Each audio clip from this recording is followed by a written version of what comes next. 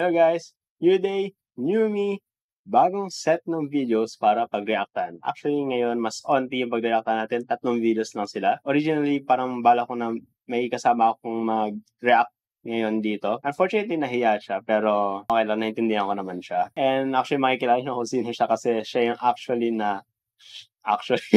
ay, the best ko sinabi actually. Ito ilan? Siya yung kasama ko sa mga videos na ito. Ito yung mga educational na videos. Ginawa namin siya para sa music class namin. Na-assign kami na mag-present ng isang topic. And tinatamad kami gumawa ng PowerPoint. Tapos mag-prepare ng script para lang i-present para maging maayos. Sabi ko, ba't di na lang gumawa tayo ng video? Para pagdating ng presentation, i-play natin yung video na tapos okay na. So, ginawa namin. So, yeah. Ito, pag-reactan natin ito, andito tayo magsisimula. Ito, masaya ito kasi ito parang ang dami namin skit dito. Ang title na itong video na to ay Music and Advertising. Yung kasama ko actually si Crimson Earth 04. And Lander, kung napapanood mo to ngayon, sana nandito ka. Pero okay lang. Ako na lang mag-react para sa'yo. Ngayon ko lang ulit makikita after so many years. Although yung naalala ko lang masaya kami yung ginagawa namin ito kasi nag-click ako. Hello YouTube, I'm J-Mix. And I'm Crimson Earth 04. 1, 2. And we're here today to talk about music and advertising. Particularly radio and TV commercials. Here are some... Number 1. Ito napakarami namin parodies kaya masaya. First of all, let's start with TV ads or adverts. As it is called in the UK, it's a form of advertising in which goods, services, and others are promoted via TV, ranging in length from a few seconds to several minutes. An example of that.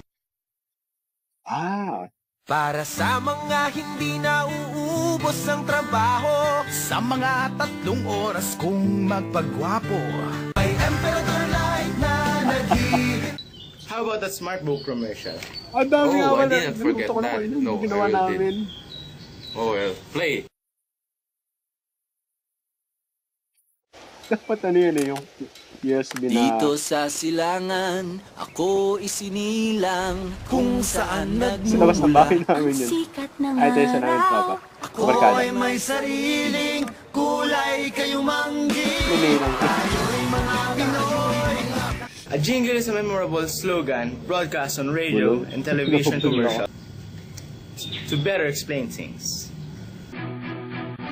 Ito mga Yes, examples. more videos like the ones in the campaign. Okay, wait lang. O nga pala, may ko na maalala na may pinalabas kami dito na parang isang politiko siya. And gusto ko lang sabihin na yung context nandito is naghahanap lang kami ng mga examples, ginagawa namin siya ng parody.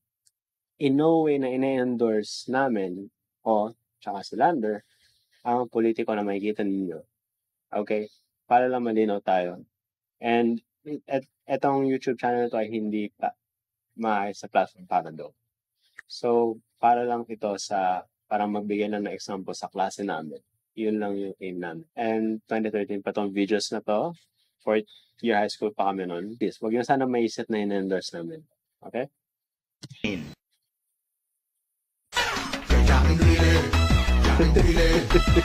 mura para sa mga tao. Jack and Dile, tapat na presyo ang hangat para sa'yo. Dude! That's gross. Sorry. Mabuti pa be fresh ka muna. Grabe yung transition para sa example.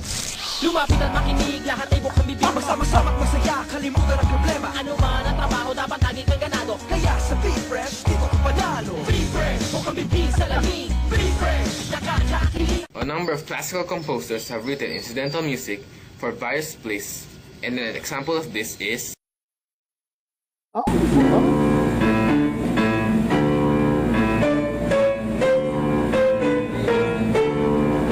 Wait lang. Tapos, baka isipin na sinot namin yun para nandito sa video na to. Hindi. Yun yung video nung recital ko nung mga summer bago mag 3rd year. Anyway, back to the video. and here's an idea. How about video games? You mean like this? May ginaya akong you mean like this. Ito yung biglang video. Ito yung pinagkirapan namin.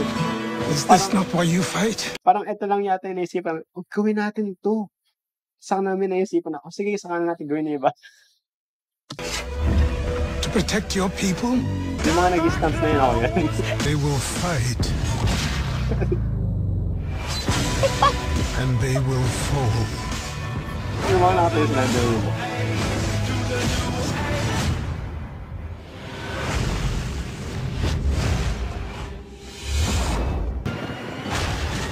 Alam mo, taas nun.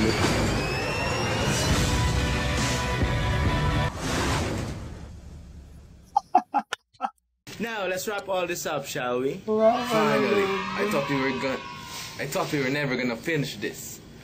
So first, we learned that blah blah blah. And that's a wrap.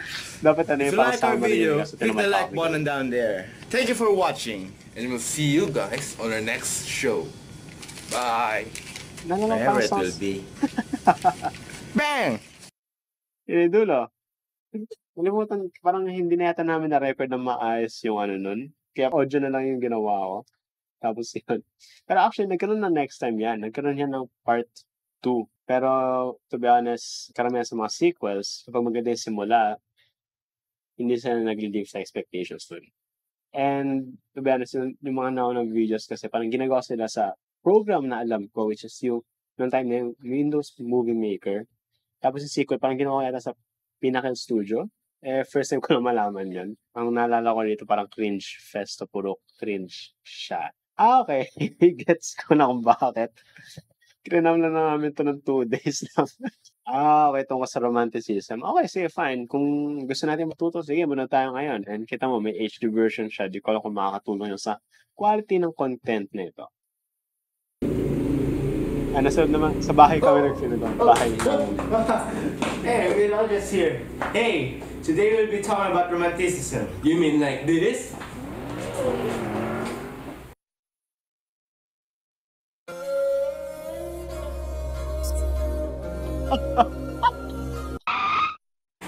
Figo de putana! Not that romanticism. Yeah. Anyway, the romantic period was an artistic Beethoven as a free artist, someone who expresses his or her feelings and thoughts. Iba yung expression na Inspired yan. many romantic musicians.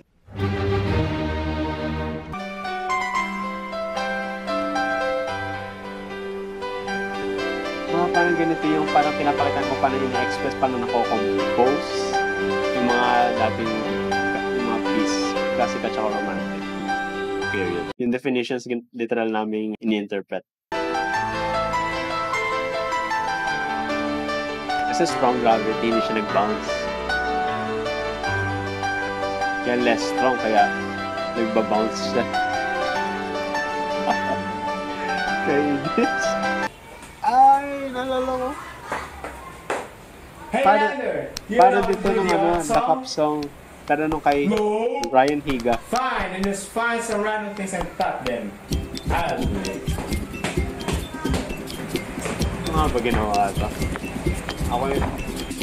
I'll teach you how to do that song. Sabog yung audio kasi sa camera galing yung ano yung audio na yun. Tapos may naka-auto-tune pa ako.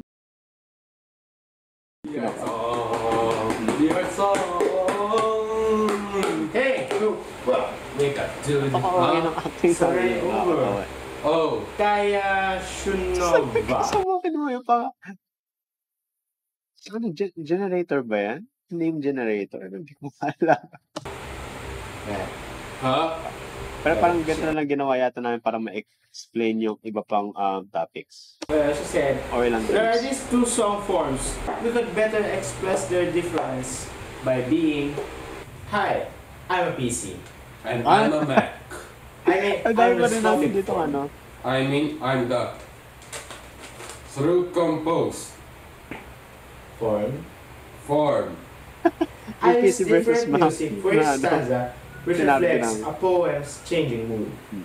I use the same music for each stanza, which makes the song easy to remember. Yung mga like subtitles folk nga pala songs. yun yung ano, Yung lalagay dapat sa notes. There you have it. Lander, gusto kong sabihin tama yung ginawa mo na hindi ka sumama sa video na to. Yung itong at My the masterpieces underscore JMix na include to, ito yung dati Aida, kong Othello, public na Twitter account. Ngayon deleted Traviana, na siya. and Flash Kung meron Stuff. kayo makita, hindi na ako yun. Okay. What improvements took place during the romantic orchestra?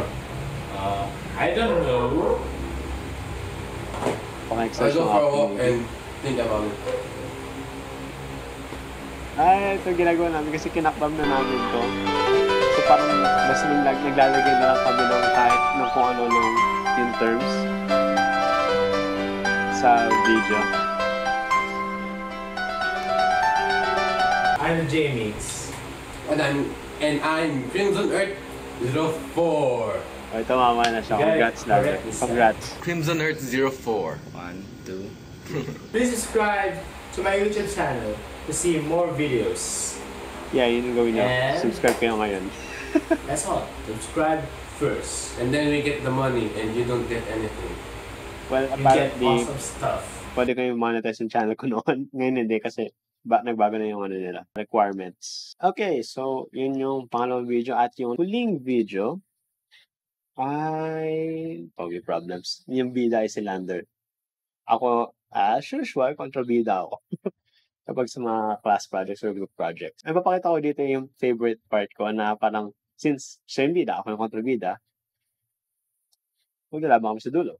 May fight scene kami.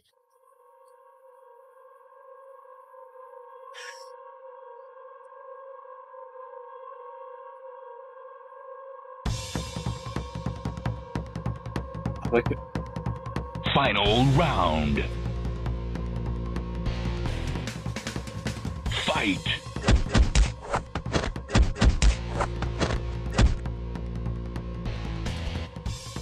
Mali naman yung stunts mo, Mickey.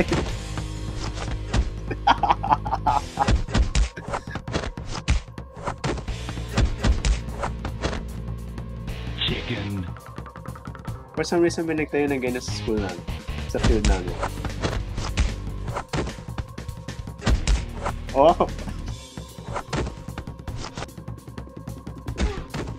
You lose. Continue. 5, 4, 3, 2, 1. Game over. Galit talaga nito kami mag-edit. May bloopers yun eh. Go!